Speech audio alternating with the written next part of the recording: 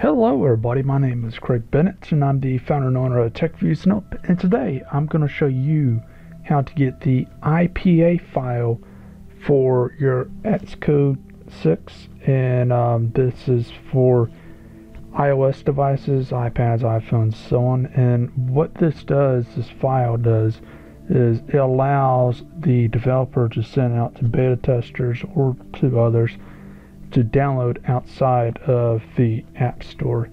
Now, as far as things goes, I'm gonna be doing this in Xcode 6.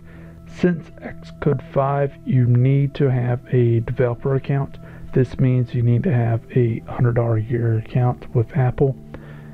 But if you want, then you can actually try a before Xcode 5, or there is some workaround. I'm going to be researching that later on, but let's jump on in and get this thing done.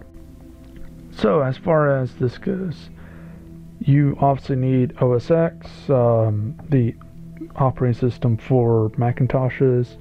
You need to have Xcode, and I'm again doing Xcode 6.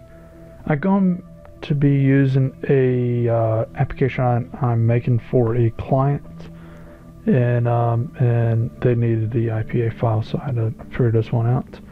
And within Xcode 6, you need to go to Product, go down to Archive. Build started. Wait for this to get done. The bigger your project is, the longer it's going to take. Build succeeded. Go down to Export. Go down to Save for ad hoc. Basically, you're looking at a ad hoc. And if I mispronounced that, I'm sorry. But go to Next. And if you are currently not signed into your developer account, then here's the place that you would be signing in. But since I'm already signed in and this knows who I am, it's asking me if this is who I am, so I say yes.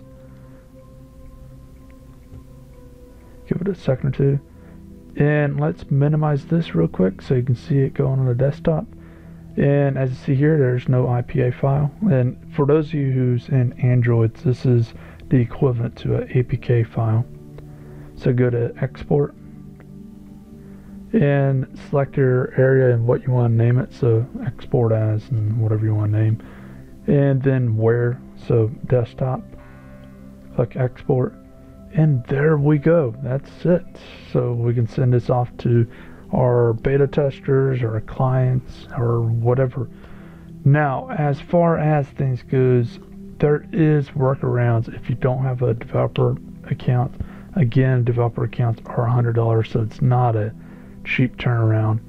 But if you do know of a way to do this in Xcode 6 without a developer account, an easy way that is, then let me know down there in the comment section, because I'm going to be researching some ways, because I imagine a lot of my future clients are not going to be happy if they have to pay $100 for a developer account if they want to change whatever code at any given time, because most of the codes I write for a lot of my clients, they can actually change it as needed in the future. That way they could use my app versus someone else's. So anyways, if you got any questions, leave that down below in the comment section, and if this has helped you, then please like, please subscribe, and please share. Also, please visit techviewsandhelp.com, and I hope you have a great day.